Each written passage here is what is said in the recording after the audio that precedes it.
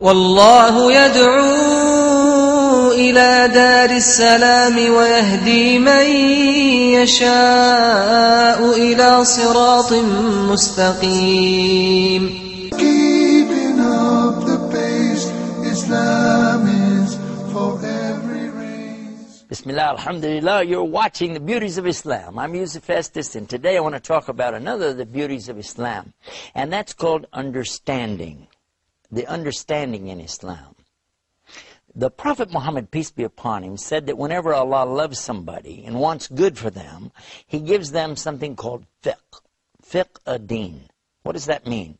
It means He gives him the understanding of the deen. We've already discussed in previous programs, the deen means the way of Islam itself. Synonymous with the word Islam is deen. What is your deen? My deen is Islam.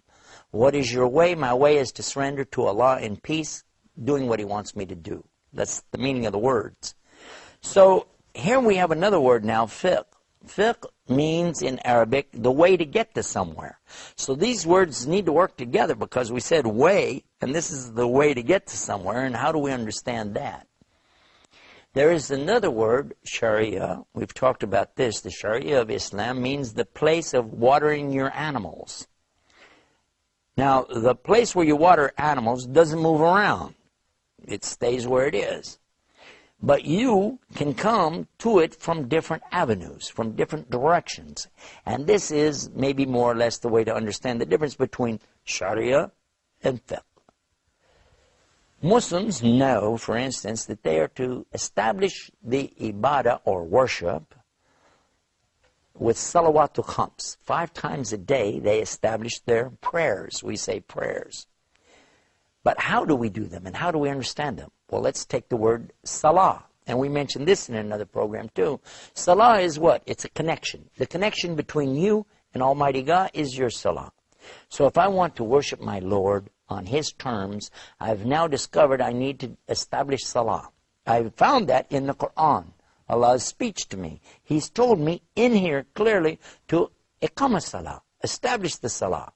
So how do I establish it? I look to Muhammad, peace be upon him, and I find that he used to stand and bow and prostrate with his head down on the ground, and he would sit. Now, we gave a demonstration about this in another one of our programs so that you could actually see the format for this.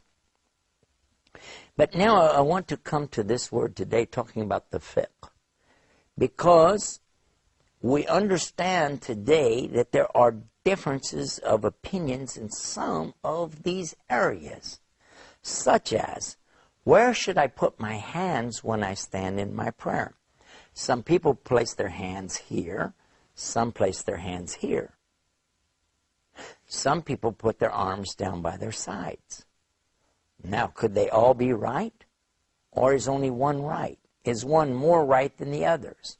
And to understand this, this is called fiqh, to understand that.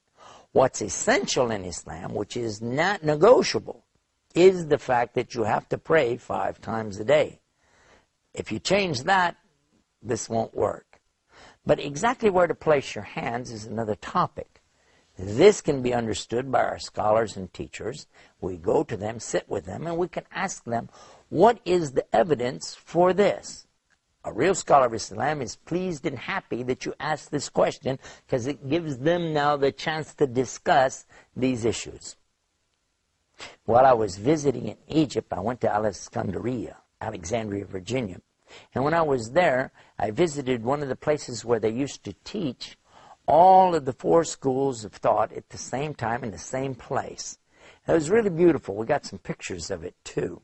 If you visit our website, maybe you'll find them over there. Our website, by the way, is called beautiesofislam.com. But to come back to this, I want you to understand that these schools of thought were not something remote and far away from each other.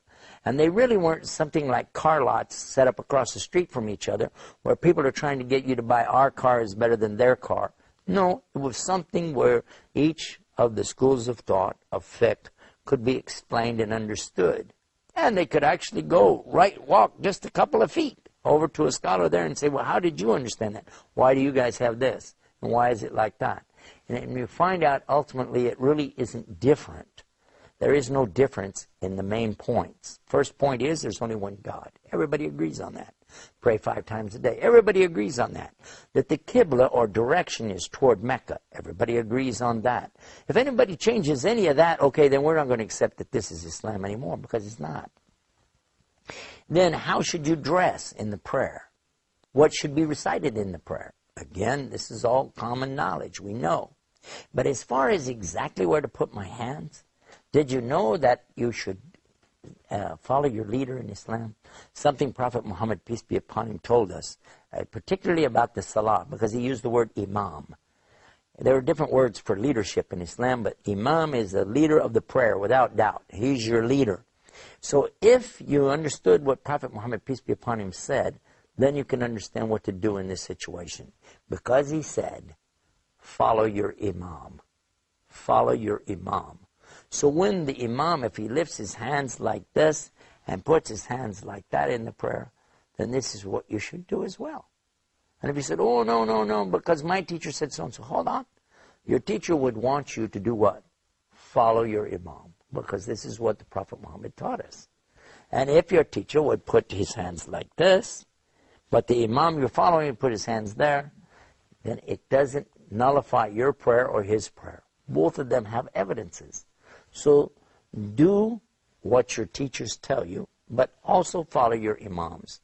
And remember that it's not something to divide over, but something to join and unite on. This is the point that we're trying to make now, is how we unite together on this beautiful thing called fiqh. I want to take a break, give you time to think about what I said, and then I want to come back in the second part of the program and show you how to do resolution of the different schools of fiqh. Inshallah. Stay right there with more Beauties of Islam. Islam is keeping up the pace. Islam is for every race. Brothers and sisters, to increase your iman. خيركم من تعلم القرآن وعلمه ورتل القرآن ترتيلا.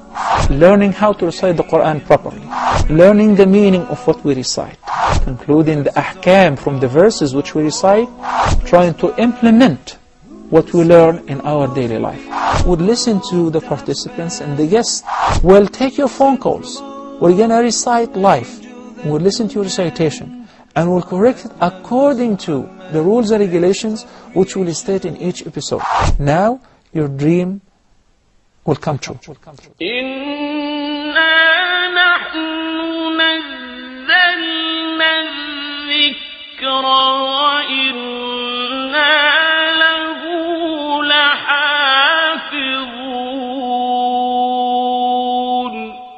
Islam is keeping up the pace.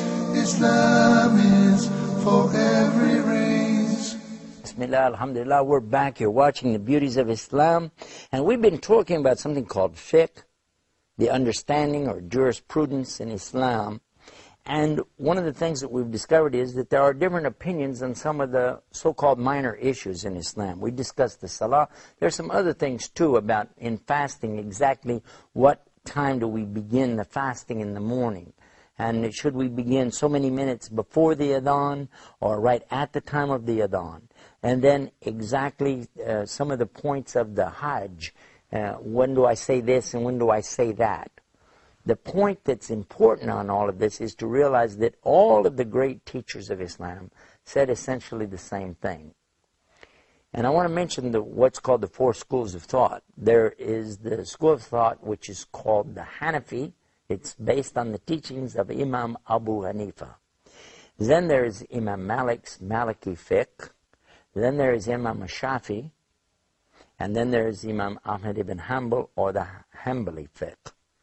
Now, so that you'll know that all of these gentlemen, all of these great teachers of Islam, they all lived in succession. They were not exactly at the same time. Abu Hanifa was the first in succession, and before he died, though, he got to meet Imam Malik. And before he died, he was one of the teachers of Imam Shafi. Before he died, he was one of the teachers of Imam Ahmad ibn Hanbal. And so that you understand, none of them were coming with a new religion. And all of them were basically taking from the Quran and the teachings of Muhammad so that the people could continue to perpetuate and preserve this way of life called Islam. None of them were making up a new religion. None of them were coming with a new deen. All of them said words to the effect that if you find anything in the book of Allah and the teachings of Muhammad that is contrary to what I said, then take what I said and throw it away. Other teachings that they've said, it is forbidden for anybody to take what I'm teaching unless you know from where I got it. Abu Hanifa would have never accepted that people would say that they're Hanafi, meaning that they follow him. He wouldn't like that because he wasn't following himself. In fact, he was following the teachings of Islam. He was following Prophet Muhammad, peace be upon him, and what came with him.